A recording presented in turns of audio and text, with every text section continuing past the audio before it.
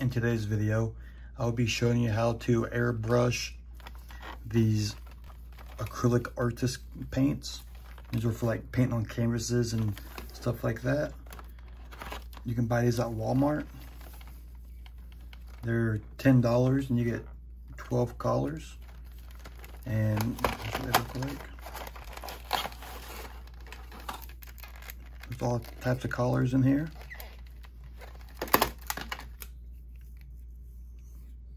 Each one is 12 milliliters. So that's about, so you get a little bit more paint than the tester ones. The tester ones is only 7.4 milliliters. So you get a little bit of paint in here.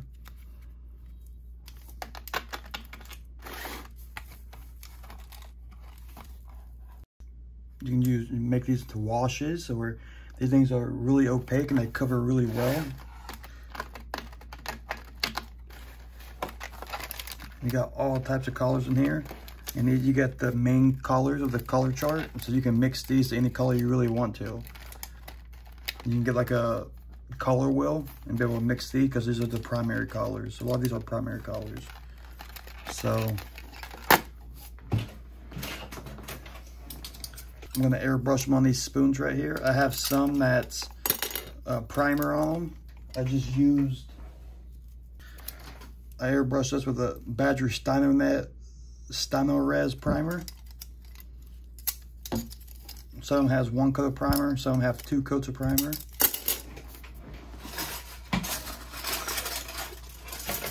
I'm also going to be airbrushing them on some regular plastic spoons with no primer on them. I will be diluting these with this water alcohol mixture I made. It's 30% alcohol, 70% water. I just used a 91% alcohol here. The alcohol, you can use just regular water with these, but the alcohol tends to make them stick a little better, it seems. So I will be using the Iwata Eclipse HPCS. It has a 0.5 millimeter needle in it. So let's show you how to mix them. I use a digital scale to weigh my paints out, and that's how I mix them. This thing's really handy, and it makes mixing paint really easy. It takes like the guessing out of it. But mixing paint ain't a rocket science unless you're trying to get a specific color. But I just use this scale because that's what I like. I also use these little cups. You can buy 100 of them from Walmart for like $1 or something. They're really nice for mixing. And you can just like put the cup on there and tear it out. Here's what, these little tubes are really handy as well. They're easy to squeeze. We'll be using this alcohol thinner here. We'll be mixing this 2 parts thinner, 1 part paint. So if you're weighing it in grams, it would be 2 grams of paint thinner to 1 gram of paint. Or it would be one teaspoon of paint, 2 teaspoons of thinner, or anything like that. So you can just do the math for what you're doing. But this paint is really thick, so that's why I mix it 2 parts.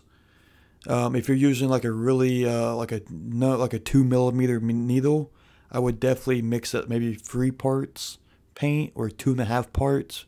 2.5 parts thinner, not paint. 2.5 parts thinner, 1 part paint. Because this stuff is really thick, and I'm using the 0.5 needle. But anything smaller than a 3, I would dilute it. I would actually dilute it more. You can see this consistency of it at 2 to 1. It's pretty thin, and that's how I like it. I actually sped this part up, so I'm not actually airbrushing this fast. I just wanted to let everyone know I just sped it up so you guys didn't have to watch a bunch of boring painting. So I'm not airbrushing it super quick.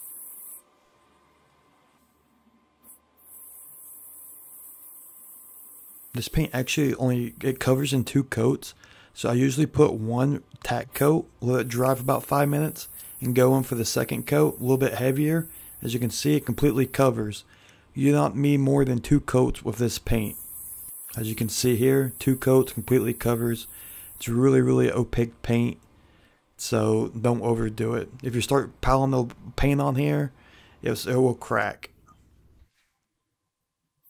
This stuff actually airbrushes so good. I'm actually really surprised. Airbrush is just like a ammo MIG. It lays down really good. The whole time I airbrushed this paint, I didn't get tip dry one time. With any other crap of like acrylic craft paints and stuff, tip dry is a big problem. But with this paint, I didn't notice any tip dry. I'm also airbrushing this paint at 18 psi. Start off with this one. It's a primary magenta 2. This is no primer on it, just plastic spoon. That's what it came out like. These are really nice colors, and they go on. They're like a satin almost, but they're really smooth. They don't feel like a matte color. So that one went on really good. Next one here, we got, this color is cadmium red. I don't know if this actually has cadmium pigments in it, but cadmium is used to recharge nickel batteries, which is pretty cool. This one has no primer on it. Went on smooth. They're like satin. I don't know if you can see that. They're like a satin finish. It don't say anywhere on here what kind of finish they are. It don't say matte or satin or gloss or anything like that. But it's like a satin finish. Really nice color. I really like this color a lot. Here it is over gray primer. As you can see the different colors here. That's way darker over the primer. These do need a top coat or a clear coat of some sort. Some kind of barrier to seal them. Because they do scratch. As you can see here, watch.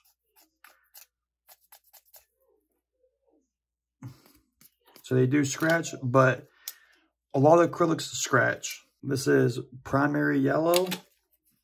That's how it turned out. I really, really like this color as well. These paints went on so smooth.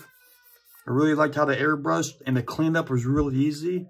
Cleaned up really nice. There's that yellow one. We got primary siren.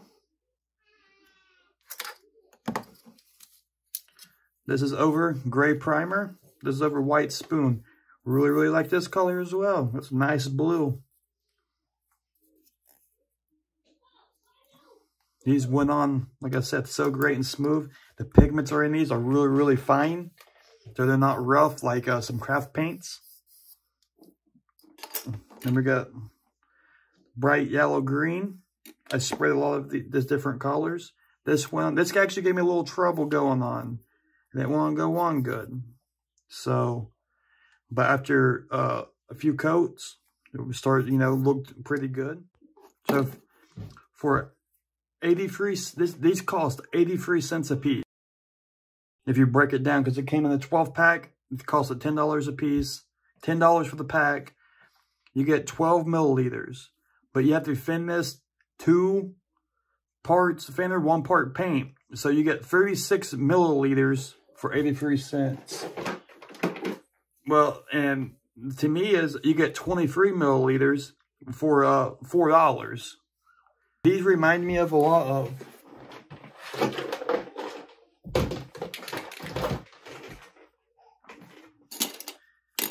these paints remind me a lot of Ammo MIG paint, acrylic paint here.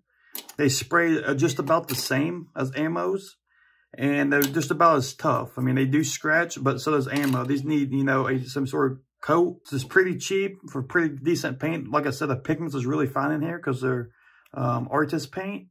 They're not like regular craft paint like these. It ain't craft paint like this. The pigment is way finer in these than this. So this is basically what these are. If you spray this, probably come out just about the same. These aren't completely matte. They're pretty much satin as well. They look like, just look like this. So hopefully you liked this video. Hopefully I could help you. These are really nice. And you can, like I said, these are primary colors. So you can mix any color you want. Any color in the color chart you can mix with these. So if you can't find a color you really like, and you use a lot of acrylic paints, you can mix them. Like this craft paint, it's bright yellow. It's not, this is primary yellow. You can see the color difference. So if you try and mix this with any color to get, like on the color chart, it won't work. It'll come out a little different shade because you have to have primary colors. Thank you for watching this video, and hopefully it was helpful for you. If you made it this long, thank you very much. Have a good day.